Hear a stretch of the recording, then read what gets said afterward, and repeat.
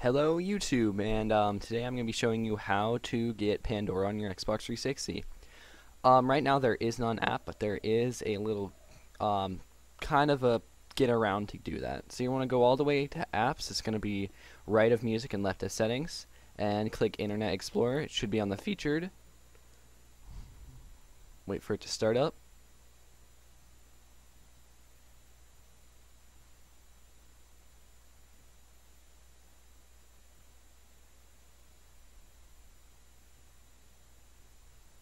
Then go ahead. I already have it in my recent, but I'm just going to show you how. You just want to go up here to the address bar, type www